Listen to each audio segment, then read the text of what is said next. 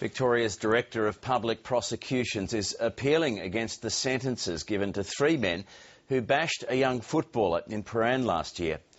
Nathan Karadzisis, Mark Bogstra and Konstantinos Kontoklotsis attacked Victorian under-19s footballer Luke Adams and another man at a fast food outlet. Karadzisis, a bouncer, was jailed for 2 years and 4 months. The others were given correction orders. The Crown argues that's manifestly inadequate and wants a 4 to 6 year sentence for Karadzisis and 2 to 3 years for the other men. Mr Adams' father attended today's hearing before the Court of Appeal. The truth is what is in the video.